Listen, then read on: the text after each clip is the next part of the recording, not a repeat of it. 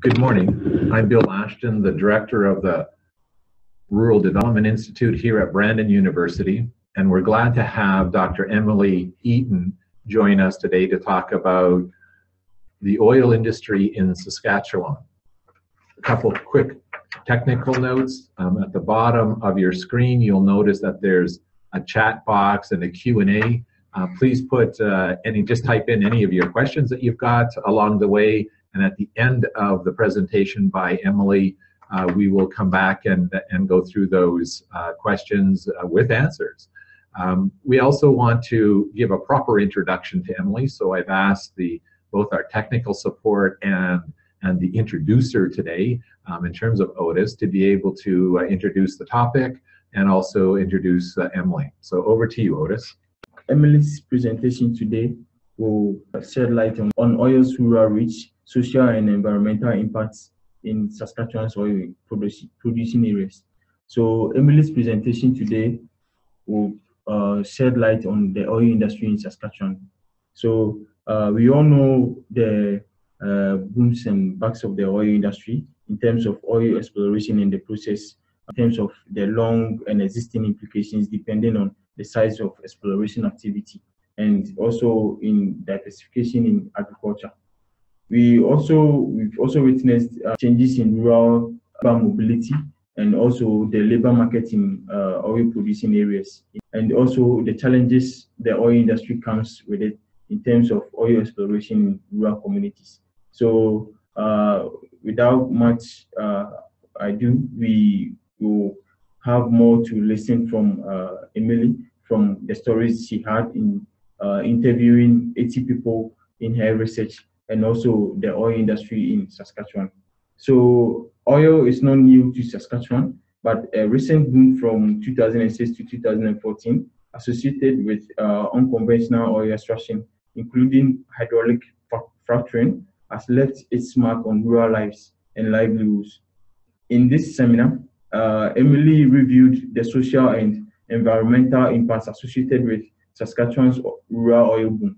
So she argues that predominant silence among rural residents about these impacts is largely due to the industry's influence and its penetration of everyday rural institutions and culture. So her research is based on the 80 interviews, as I talked about, with farmers, ranchers, school teachers, regulators, environmental consultants, and human services providers. She also based her research on the oil workers in rural oil producing communities. So Emily Eaton is an associate professor in the Department of Geography and Environmental Studies at the University of Regina. Her research investigates the political ecology of oil in Saskatchewan. She is the author of Fault Lines, a new book published in the University of Manitoba Press, Life and Landscape in Saskatchewan's Oil Economy and of Growing Resistance. Without much as I do, I'll turn back to Bill. And thanks, Otis. You'll see that we're now joining Emily in her presentation. In the first couple slides, she's been able to, talk about the particular industry itself, the various extraction capabilities, so it's a very diverse industry. And she now begins to talk about some of the results that she's had in terms of the interviews that she's conducted. And so we join Emily in this process. Percent of the mineral rights in Saskatchewan are held by the Crown. Then they can have a company drilling on their land without any say into or without any consent given and any say into where and how the drilling happens.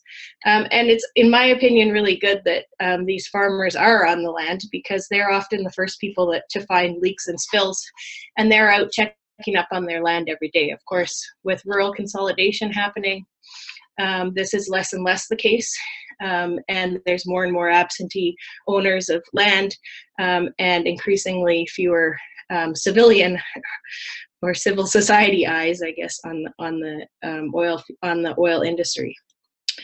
He takes detailed notes of every single incident that's happened on his land, and there's just so many of these now.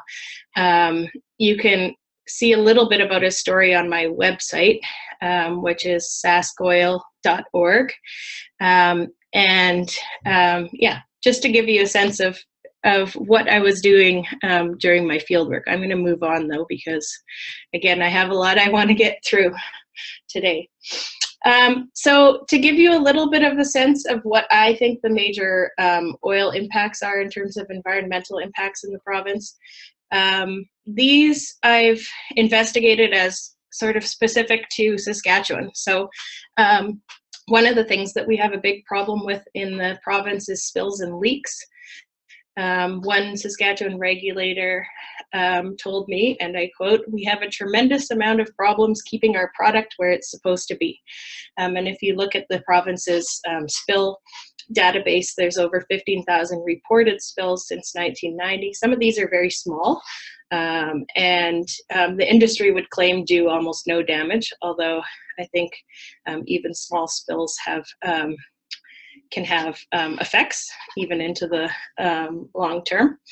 But for many farmers, the problem is not so much the spilt oil, but also the spilt water. And when companies are extracting water from these formations, it's very salinated.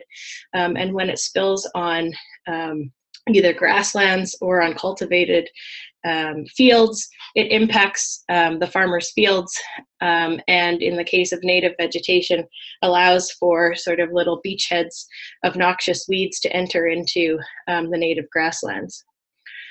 So spilt water is a big problem as well. But the spill database includes oil, water, natural gas, and any other fluids used by the industry. And we've never had a sort of cumulative impact assessment of what is the impact of all of these, what the industry likes to talk of as small spills.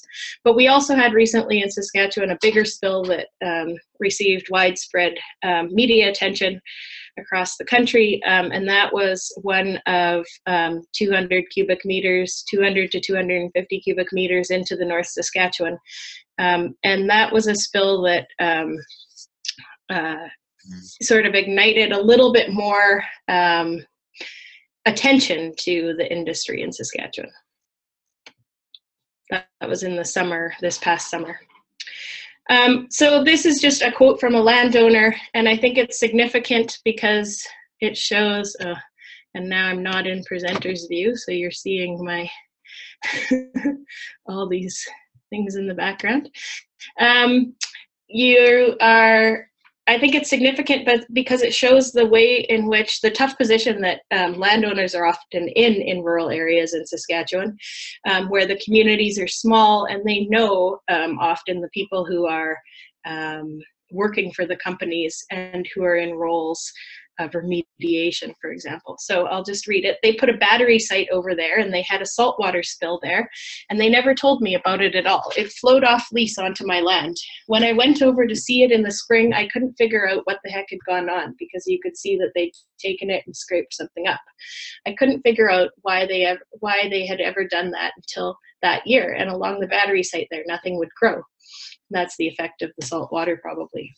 So when I figured out they had a saltwater spill over here, they never said anything, and then Talisman took it over. So again, something characteristic of the oil industry, that the wells are always changing corporate hands. I was fighting with them. I'll tell you, my sister-in-law was the one I was fighting with. I'd had enough, so I phoned Mines and Minerals down in Estevan. They came up, and I took them out and showed them. He said there was never a saltwater spill reported. So again, something that had gone unreported. He went to Talisman. So the sister-in-law had to come back with her tail between her legs and start paying me. So then they finally put in, they drilled a sump, they put a culvert in, and they were pumping surface water into a tank and disposing of it because there was salt water in the groundwater. And this is a typical story that I heard. Spills not being reported, fights between landowners and the companies in order to get them cleaned up, and the difficult position that landowners and farmers and ranchers are often in, where the people that they're negotiating with have some family ties or friendship ties to themselves. So another oil impact that I'm concerned about is the increase in venting and flaring that has accompanied the oil boom. Of course, the boom has subsided a little bit since 2014 when the oil prices crashed, but we did have from 2006 to 2014 a large increase in multi-stage horizontal fracking in the southeast of the province, where the fields are very sour. And alongside the increase in drilling was a lot of venting and flaring. So if you take a look at the national inventory reports that were provided to the UN framework on the Convention of Climate Change that give Saskatchewan's contribution to greenhouse gases, you can calculate there that 17.4% of Saskatchewan's greenhouse gas emissions, the total greenhouse gas emissions from Saskatchewan, are actually from fugitive sources from one industry, and that's the oil and gas industry. So these include pipeline leaks, methane leaks, wellhead leaks, spills, emissions from just the oil and gas industry, and those contribute over 17% of our total greenhouse gas emissions. And in Saskatchewan, we have the highest greenhouse gas emissions per capita in the province. And so this is significant. A couple years ago, the number was into the over 20%.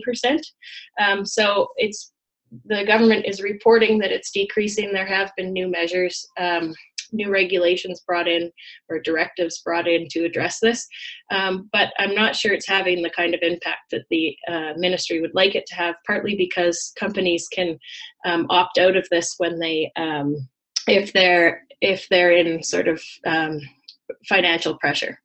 So well, I won't get into it. It'll take too long. So this is a significant impact, I think, of the industry, and one that's often overlooked, that waste from just one industry accounts for so much greenhouse gas emissions. Another one that I'm concerned about is what I would characterize as the significant loss of fresh water from the hydrological cycle. The Saskatchewan Water Security Agency isn't worried about this, but I think it's significant because the water that's used by the oil and gas industry is often lost from the hydrological cycle. So it is pumped deep underground into underground formations, and if it flows back, it's also disposed of in disposal wells deep underground, and therefore, at least in human time scales, it's lost from the hydrological cycle. Now, the Water Security Agency will tell you that the oil and gas industry only uses 1% of Saskatchewan's total water use in a year, so that it's less significant, for example, than an industry like potash. But again, this water is lost from the cycle. And in my research talking with farmers and ranchers, they report that not all water is actually permitted and reported to the Water Security Agency, and so landowners are often in the practice of selling access to little sources of water on their lands, like through sloughs and dugouts, and those wouldn't be captured in the 1% statistic. Of course, with hydraulic fracturing, there's even more water used, and according to one environmental agency in the province, a number specific to Saskatchewan for fracking would be about up to 400 semi-tanker loads for a multiple stage fracking job. And finally, the final one that I'll highlight today is the fragmentation and loss of native prairie, due mostly to the physical imprint of the oil and gas industry. And again, absent any sort of cumulative effects assessment, each individual well gets, sort of flies through the Ministry of Environment because maybe its individual footprint isn't very big. But I think, as I'll show in the next slide, that the cumulative impact of these can be pretty significant. In 2001, it was estimated that Saskatchewan only retains about 17 to 21% of its native prairie. And as you can see here, this is a map that was provided to me by the PFRA, the Prairie Farm Rehabilitation Administration Community Pastures program. So this is a community pasture in Eagle Lake. And this is an oil company that wanted to put in a new pipeline actually through the pasture. I don't know if you can see that, but the green here is the edge of the community pasture, and this is the new pipeline they wanted to put in, the red line. And they, in order to put it in, had to provide a map to the community pasture of all the existing infrastructure. So you can see here that each one of these is a well pad, and these would be flow lines, they'd be underground, but nevertheless, even the underground flow lines cause, especially in the years when they put them in, can cause significant disruption. And if they're not reseeded well to native species, they can become little, again, places where noxious weeds can spread out into the remaining pasture. So this is a lot of infrastructure on a single pasture, and you can see that those are quarter sections. There's not a lot of room, and this is one of the more impacted pastures, but there's not a lot of space where there isn't oil infrastructure, and it would be really important, I think. I'm not the kind of scientist that could do it, but to have some sort of cumulative effects assessment of what the impact is of all of these wells and infrastructure. And this is from a PFRA staff talking about more fragmentation. That's the bottom line. The more activity, the more chance there is for human error, which leads to spills, soil issues such as admixing, impacts, and erosion. Our focus has been towards topsoil preservation, and that's one of the most serious things I see going south with development is the topsoil loss. So the denser the surface lease is, the more chance of oil risks to soil. The map I just sent you on a pasture that has a lot of development for the last 40 years, and there's everything from 40 to 50-year-old wells to last year's wells there. And what the oil industry has done with that land, I do believe this land use is in question. There's been all kinds of pipeline failures, surface spills from trucks. There's been soil issues, period. In the pasture on the map I sent you, we have no material left on dugout banks or anywhere to make available to the oil industry anymore. And the spills are increasing there as far as pipeline failures. Pipeline integrity is a huge issue. Wetlands are a huge issue. And just a note here, I think that the public's imagination of pipelines are the big interprovincial lines that connect or that bring oil to market. And certainly when those fail, they can be really large spills. But what we're talking about in this context is sometimes, 2-inch pipelines that are flow lines between wells. They don't have any of the kind of safety measures in place that the large pipelines would have, like shut-off valves or there's nobody sitting in a command center monitoring them. So when they fail, they might go unnoticed for a long period of time, and the leaks would be slow because there's not a lot of pressure and the pipeline is small, but they can nevertheless do significant amount of damage. So that's just an overview of some of the environmental impacts. I wanted to turn now to some of the social impacts, and just to give you a little plug here, some of what I'm going to talk about today comes from a book that I just published along with a photographer, Valerie Zink, and it's called Fault Lines. I'll actually be reading a few excerpts from it. And yeah, here we go. Are we okay to continue? There's no feedback, so it feels kind of funny, but I'll just continue until someone tells me that something's not working. Hosting the oil industry. So I already mentioned that farmers and ranchers and other landowners are often unwilling hosts to the oil industry. 75% of mineral rights in Saskatchewan are held by the Crown. And so therefore most farmers and ranchers who have where the province has sold the oil rights below their land have no say in whether or not an oil well will be placed on their land. And contrary, I think, to public opinion, they're actually not getting rich off of this infrastructure. So certainly if an individual owns the subsurface rights, the mineral rights, they can get handsomely rewarded from oil and gas, from the oil and gas industry. But if they don't, they're making, my research shows in Saskatchewan, between $2,000 and $3,000 a year on a single well. And that number is derived at because it's supposed to compensate them for the lost productive use of their land. So really, they're supposed to be breaking even from the oil infrastructure on their land. It's supposed to be compensating them for the agricultural use of their land. And farmers and ranchers will tell you that those who've had wells for a long period of time will tell you that often they're more nuisance than they are benefit. And that's because those wells can fragment their farming operations. They live with spills. They live beside flare stacks that they believe cause them health impacts. They live with the noise of the industry, garbage and weeds. All of these things are really popularly reported by farmers and ranchers. Nevertheless, because of the type of farming economy we have, especially small family farmers, if you have a number of wells on your land, that can be the difference. It's a stable income every year. It doesn't fluctuate like the global commodity prices for grains and oilseeds, and therefore it can make the difference between retaining a family farm and not. So I don't want to downplay that either. But it's not as if those who don't own the mineral rights are sort of getting rich off the oil industry either.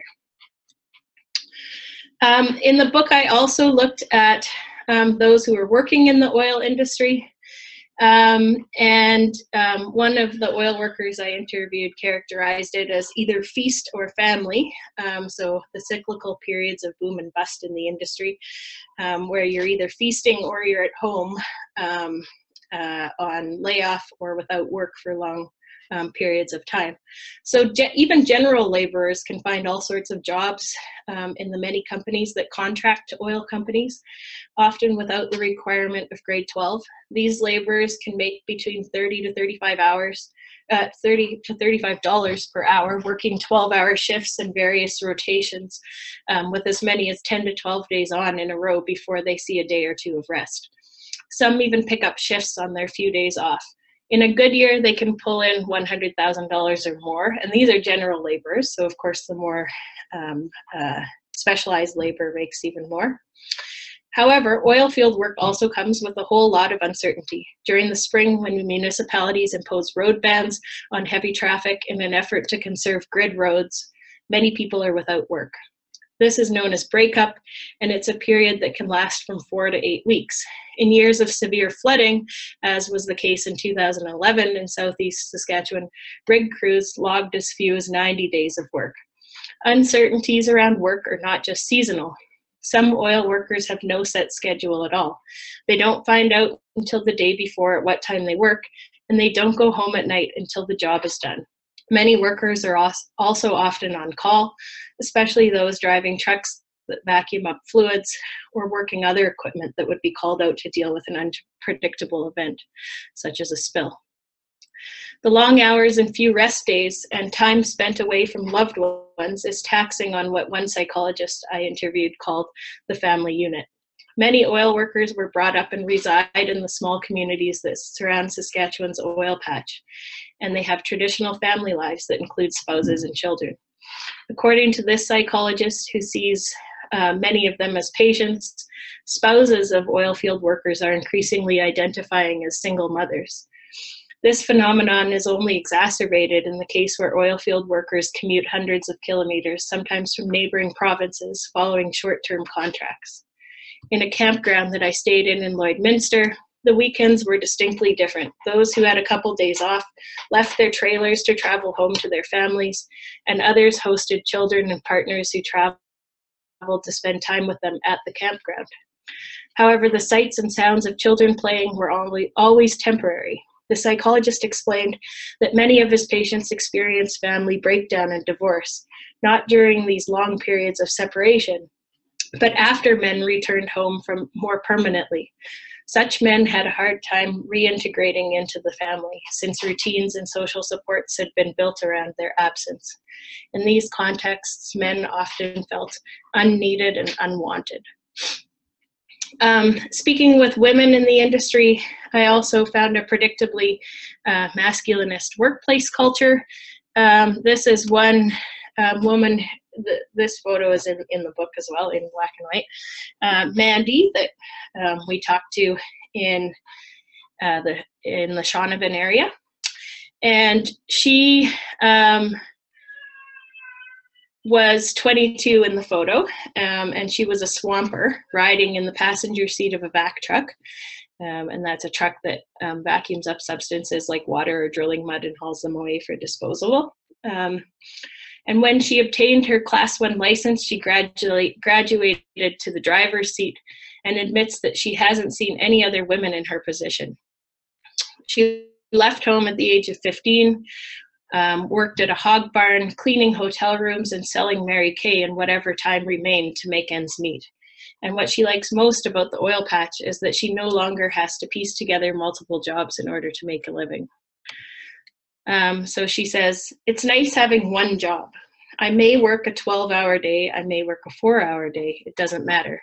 I don't have to go home and get ready for the next one. I can just go to bed if I want." So, you know, according to different women that I interviewed, again, this sort of ambiguous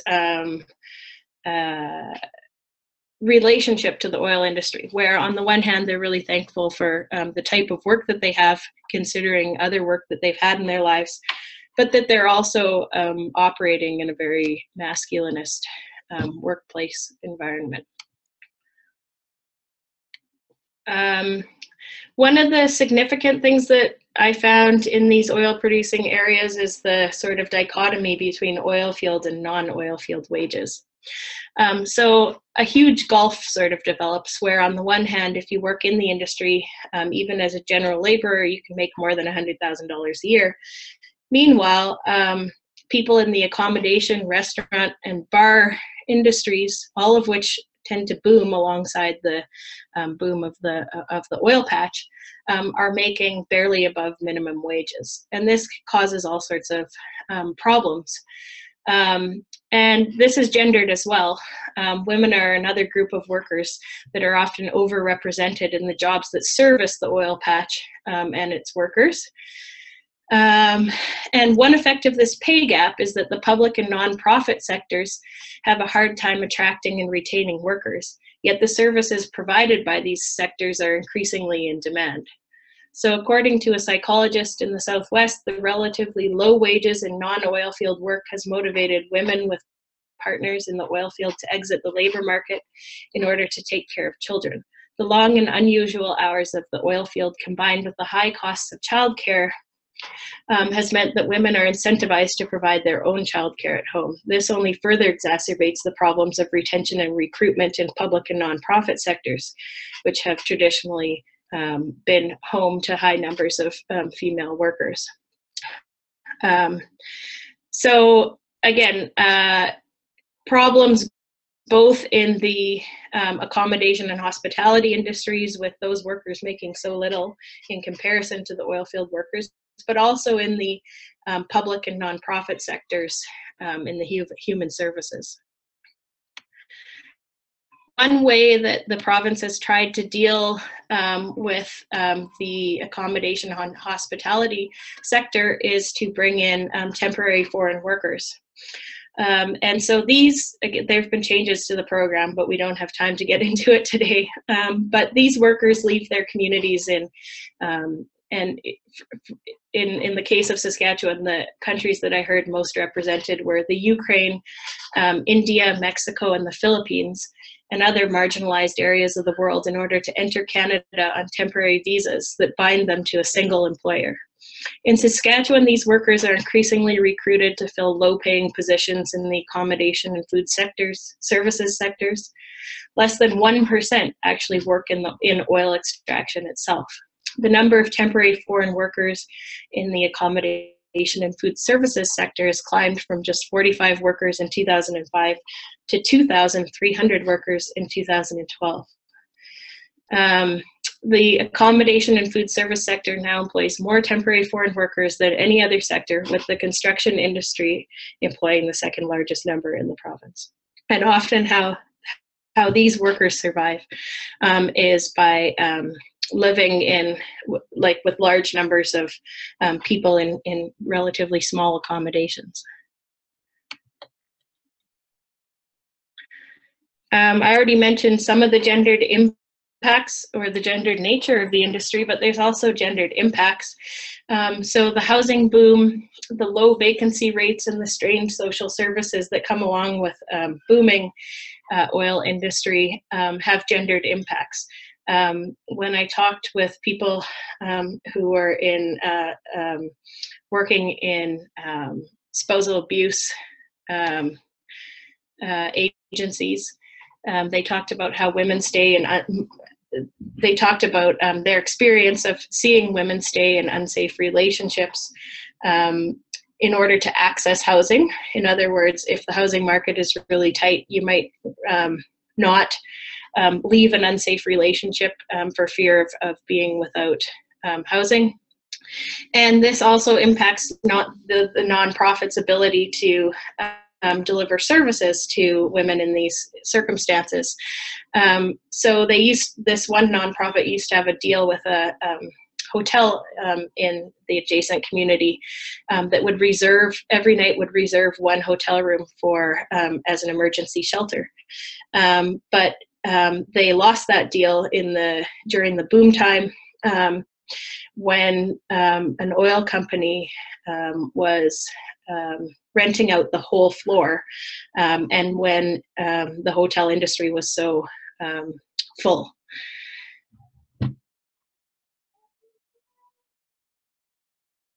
Yeah, so the housing list is still 3 to 6 months. So you're saying to people, you need to stay with him. Where before, we always used to have people call us and say, we've got an extra room if you ever have a woman leaving. Within a week, within probably 24 hours, we found them a place to live. Now it's not even an option. It's almost gotten to the point that we don't even look because there's no place.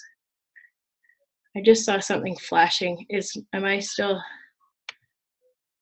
Oh, that's a chat. You're okay, Emily. Continue on.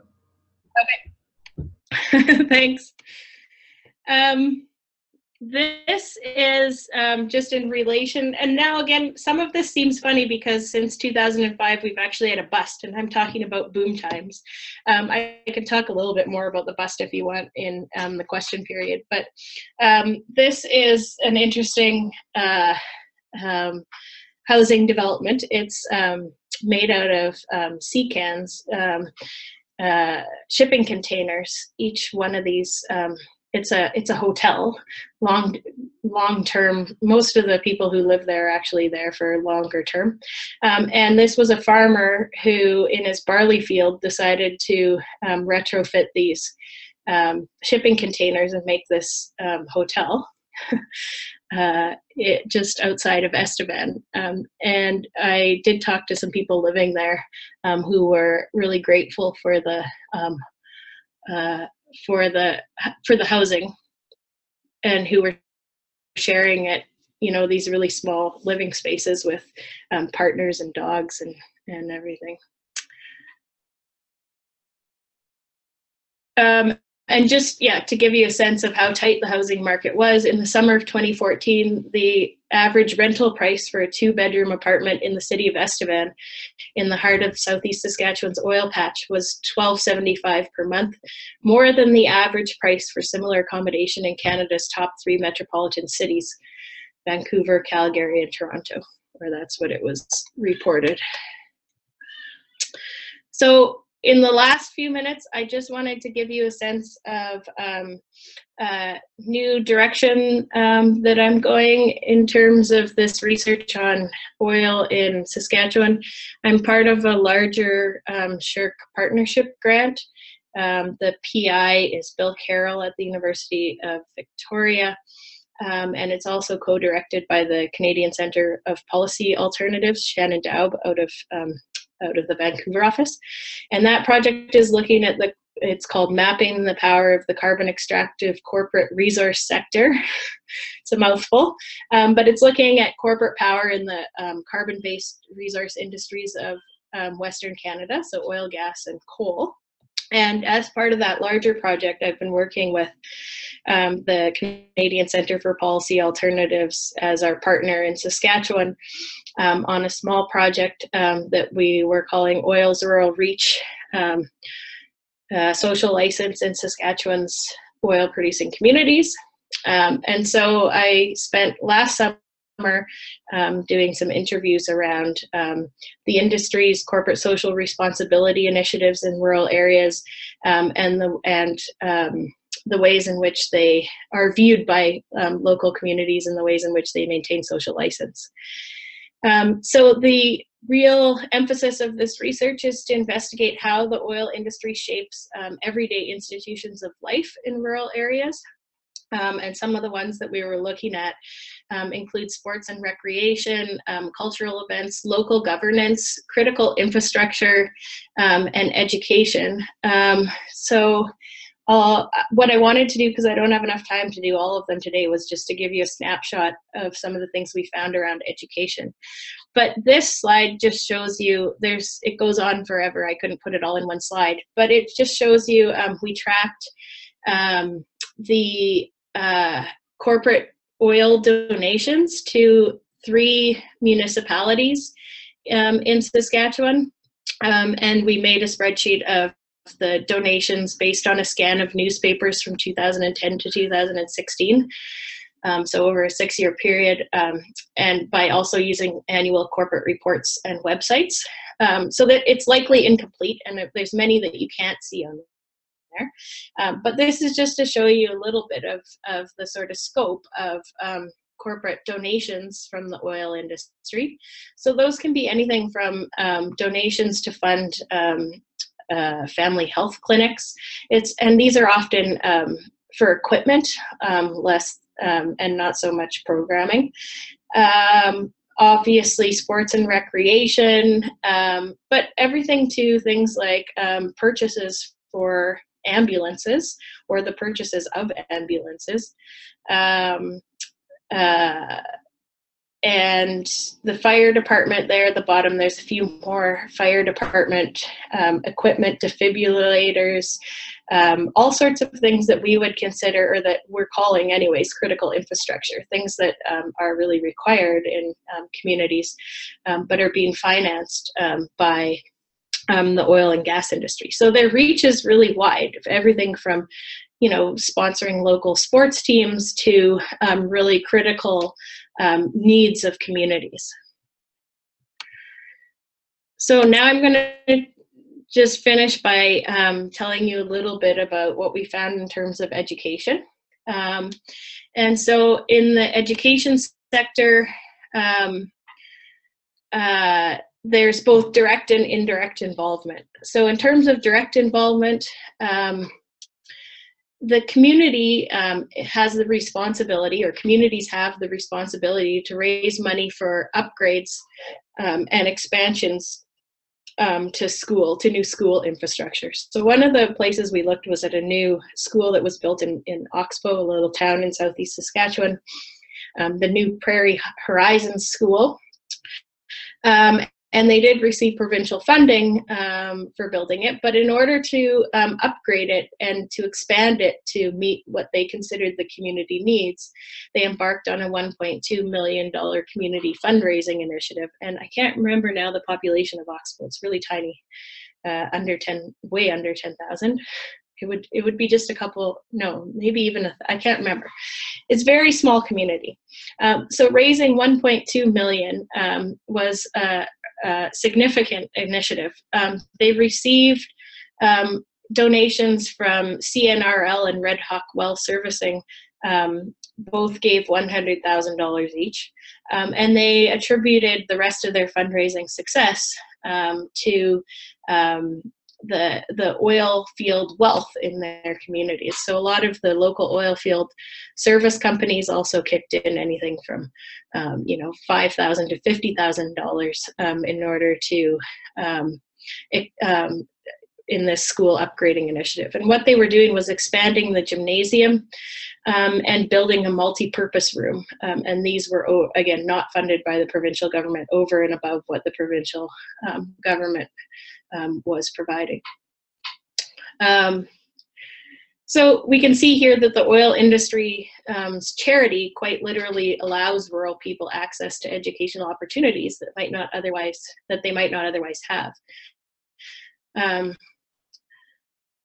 We can also see direct involvement in terms of sort of curriculum. So here we have the Canadian Association of Petroleum Producers Energy in Action program. This also happened at the new Prairie Horizon School in Oxbow. They came in and they built an outdoor classroom in collaboration with the school, the principal, and particular teachers. And they also, in this process, provided in-class presentations that deliver what they call industry context to students. They've also done this Energy in Action program that often involves building these outdoor classrooms, sometimes also bird feeders, and some other random projects to other communities across Saskatchewan, including Elrose, Weyburn, Maple Creek, Carlisle, and Carnduff. And this program is self-described as an energy and environmental literacy program for students primarily in grades 4 to 6 in underserviced schools in rural communities where there are oil and natural gas operations. The program consists of in-class presentations that deliver this industry context on key themes like examining renewable and non-renewable resources, the use of natural resources to meet energy needs, values of natural resources, et cetera, et cetera. Won't read you the long list. And industry also sponsors scholarships and awards in these communities. And one interesting interview I had with an oil women's group was around their fundraising initiatives to sponsor an oil scholarship in a local community community college that was directed first and foremost at women.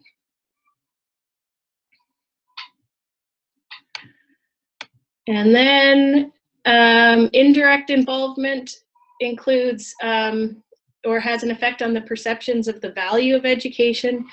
And we notice that in oil booming areas that enrollments suffer for males.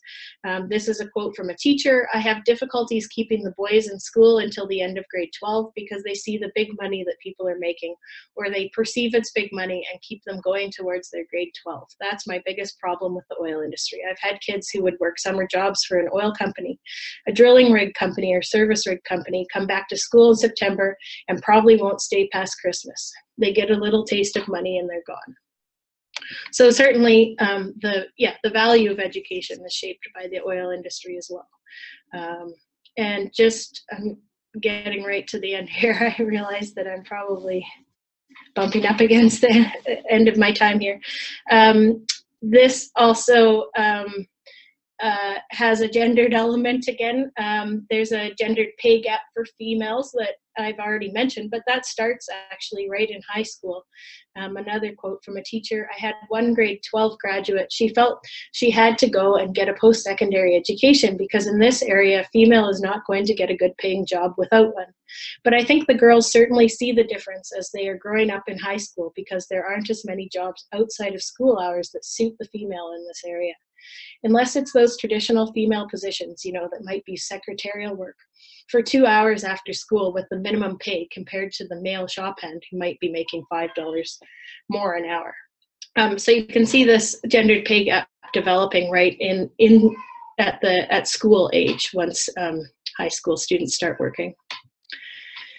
And certainly in terms of teachers, many have had to supplement their salaries to deal with inflated costs of living. A lot of teachers have summer jobs or they're working a couple of jobs to keep things going, or tons of teachers have quit to go to the oil field sector when it was booming because the wages were higher and the benefits were better. So again, a lot of ways in which the oil industry both directly and indirectly influences the education in rural areas. So what we've learned from this research is looking at the literature on social license, that it often assumes that social license must be continually renewed through sort of transactional purchases by companies who are perceived often as outsiders and who are developing greenfield sites. And what we found in Saskatchewan is really that the oil industry isn't new. It's not a greenfield industry. It's actually seen as part of the community, not as an outsider, and not as a large multinational coming from outside and imperiling the community. It's often understood as a homegrown industry. There's a high level of trust, and threats to industry are often understood as threats to community. So I'll leave it at that. I have here on my last slide just my email address. Feel free to email me. And if you want to check out the website, saskoil.org, it's there as well. And I can hear my baby crying in the background, so I'm getting kind of distracted, but I'm happy to answer questions. Thanks, Emily. Bill Ashton here. Great presentation, a sense of not only just who you've interviewed over the last number of years, but also giving us a sense of the kind of nuanced sort of challenges and issues and also opportunities. I know I'm looking at the Q&A to see if anybody's going to write some questions. So as we're waiting for those questions to come in, is it okay if I ask you a couple questions? Absolutely. Okay, thanks. So I want to, this one's actually a personal experience, and so I'm just wondering to what extent the oil industry, in terms of how you describe it, impact on communities, is much different than other industries. And so when I grew up outside of Windsor, Ontario. The auto industry, Fords, Chrysler, and GMs were booming. Out of high school, who sponsored our graduation were the three corporations. I can remember coming off the stage with my high school diploma or high school certificate, whatever it was at the time in Ontario. And there was literally, you were picking up information about opportunities for jobs. Out of over 100 graduate students or high school students, for me, 3 of us went to university. And so I know this was, I'm dating myself, but this phenomena is not a new phenomena. So as you said, this oil industry is not a new phenomena in Saskatchewan either. How does is it any different than some of the other industries when you have either large industries or single industry communities that often that's the show? The market says people are free to choose if they want to stay in high school or not. I can remember going back to a class reunion and literally I was so disappointed in the general attitude that I left that I ended up leaving early for my first high school reunion because it seemed to be a negative thing to have gone off to university. Right. That's my first question. Thank you. Okay. I'll start there then. Thanks for the question. Yeah, I guess I was thinking about comparing it with other resource-based industries, and in that way I think the social license bit is a little bit different in the sense that if you think about like uranium mining in northern Saskatchewan, there's a large multinational corporation that comes in that's perceived as an outsider, and that does have to sort of buy in a lot of ways through continued transactions, a social license in the community. And in that way, I think that it's different in the oil producing areas where a lot of the oil field service companies are sort of homegrown, and where the industry itself, even if it's headquartered in Calgary, isn't really understood as an outside threat to the community. But I think you're right. If we could compare it with other like not necessarily natural resource-based industries, but manufacturing is interesting too, I think. One thing that I would point out, I think, with the oil industry is its really contracted out nature and the lack of unionization. So I would think that would be different. There's almost no, there are some unions in the larger sites in Alberta, the industrial sites in Alberta, but in Saskatchewan's oil patch, it's small there are no sort of large industrial sites. It's dispersed across vast territories, and there's really no unionization, except for in maybe pipe fitting. But and so it's really contracted out, and I imagine that would, like, you're talking about sort of corporate sponsorship, let's say, of certain things, and I think that would probably be similar to the extent that the manufacturing industry wanted to get really involved in, say, the curriculum or building schools, or in some of those, in some of the ways I think that we've seen in Saskatchewan, it's a result of significant ideological struggle in terms of how the public is going to perceive the oil industry, and it's a really divisive issue right now, I think, across the country. So I think the industry is getting involved in oil producing communities in ways to solidify its legitimacy, not just in those communities, but as a good corporate citizen, and in order to reproduce students who are not critical of the industry. So I would think that those maybe take on a slightly different flavor than, for example, in manufacturing. But thanks for the question. It's a good one. Okay, we're still waiting for others to chime in with their questions. So let me just add a follow-up question to that, because a sense of, there's lots of pieces that you've put in front of us today from the various perspectives of ranchers and some of the service companies. There's multiple technologies being used. It has ups and downs, of course.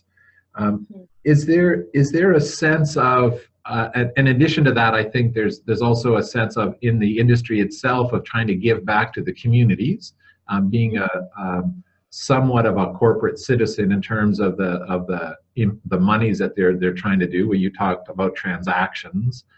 In the balance, is there something either wrong, or is the system working, which is our market system with the regulatory government agencies? I'm in the balance. What's your opinion in this? Because I'm not quite sure the summative piece of this is what's my takeaway message that you want me to have overall? Oh, well, I couldn't get into the regulations because there wasn't time, but Saskatchewan's probably the least regulated jurisdiction in the country. The Fraser Institute's Global Petroleum Survey ranks it #1 in Canada in terms of policy perception index, and #3 jurisdiction in the whole world in terms of sort of ease of doing business and the perception of industry, of the regulations and the competitive environment, etc.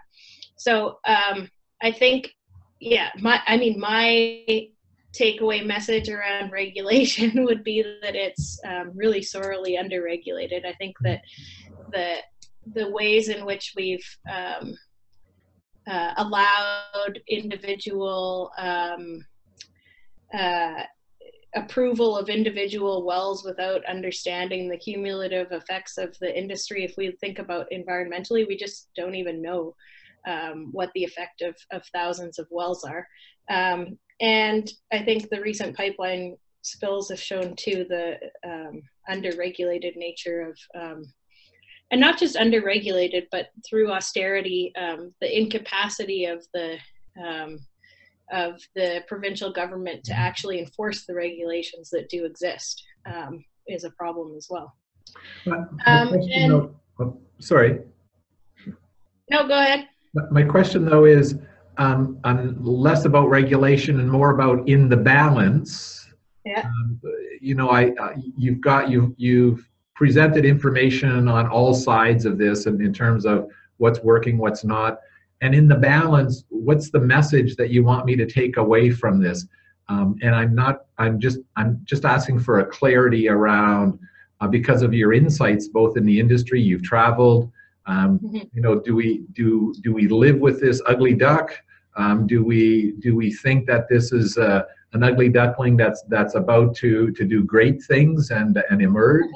Or is it this is part of our history, and we're trying to continue to live with it. I'm trying to figure out in the balance, what side are we on from your investigation? Because I'm not clear.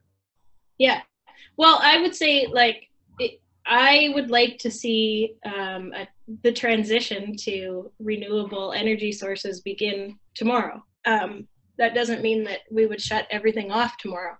But the point of the research, I think, is really to show, given this really heated debate in Canada now between, you know, urban environmentalists, that might be how rural people would characterize them on the one side, and those folks who live and whose livelihoods are dependent on the oil industry, there isn't a lot of in-between ground, right? Both sides are writing each other off. And I think what I'm trying to do with my research is to show that although I think that we need to transition away and we need to do it now, we also need to understand what's at stake. And we need to represent and tell people's stories who are living these circumstances in ways that are faithful to their accounts, and to then push the dialogue, I think, further. But my attempt was really to say, you know, not to come from a position of,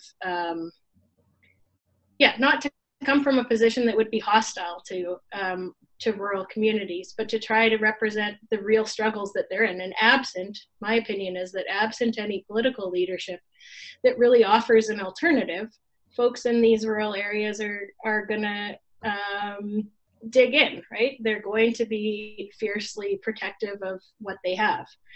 And I think in some ways, some of the discourse coming from maybe more urban environmental movements doesn't move folks in these areas towards a position of accepting, right, a different economy, I guess. So yeah, in the balance, I think people, like, I've tried to point out the sort of, even those who are in good positions, the ways in which the industry is really detrimental in many ways to their lives, whether that's on a personal basis or whether that's through cyclical and seasonal ups and downs in the industry. It's a very difficult industry for people, but yet it's one that they can't imagine living without. Okay. Thanks, Emily. We've you and I could talk some more around questions on this, and it would be exciting. We're not getting questions today in terms of the Q&A box at the bottom of the page. What we'll do is we'll make this, of course, we'll make the presentation available to not only those that were online, but also publicly available. Thank you for including your web address or your email address, as well as your blog address. There's one question there. Did you want? Oh, hang on. Go ahead and take it then. Okay. So the question is, what measures or policies are being put in place to reduce oil's impact on the environment, and how effective are those measures? And I would say that I think because of the media's and social movement attention in the country, mostly on Alberta, that Saskatchewan's largely received a pass. And so there isn't a lot of pressure to implement these types of environmental programs and ways of mitigating impacts. But that also, one thing that I wanted to highlight is where we have regulations that seem okay on paper, what I've found in my research is just the sheer incapacity of regulators to actually enforce them in the field. So it's one thing to say, to bring in a new directive that's aimed at decreasing venting and flaring, for example. But if you can't actually go and monitor people's what wells are emitting, then you can't actually do much about it. But I think there has been a little bit more attention on the industry since the Husky oil spill in July. And there are increasing calls for at least better pipeline regulations. There was an auditor's report several years back that really showed the gaping holes in regulation around pipelines, small pipeline. And it wasn't until this summer that the government decided that it would actually implement those recommendations. So there are a few things coming down the line. I mentioned that there was a new directive on the venting and flaring. The problem with that one is that it's all dependent on, you can apply to opt out of conserving your gas if you're in financial distress, and the industry now post 2014 is in a downturn, and I think the government's being really permissive right now in terms of enforcing the regulations even that do exist because of the downturn. So I would just say on balance, yeah, there hasn't been much effort to mitigate the environmental impacts of oil and gas in the province. Thank you very much, Emily, with the great presentation.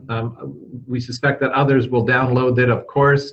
And again, the capability of sending this out to not only the folks that signed up for it, but also to others within our mailing list will do that. You'll get a copy of, for sure, in terms of where it's located.